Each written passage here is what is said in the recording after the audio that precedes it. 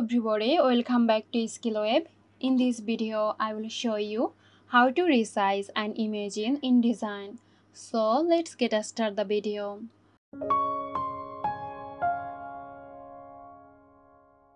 First, open your InDesign document and navigate to the page with the image you want to resize.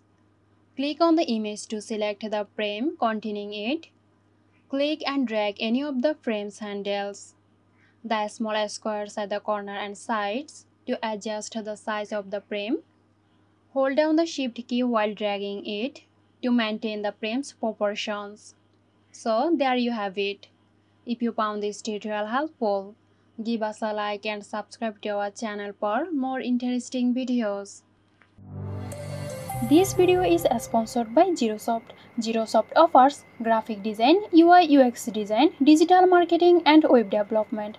Elevate your brand with Zerosoft today. For more details, check the description box.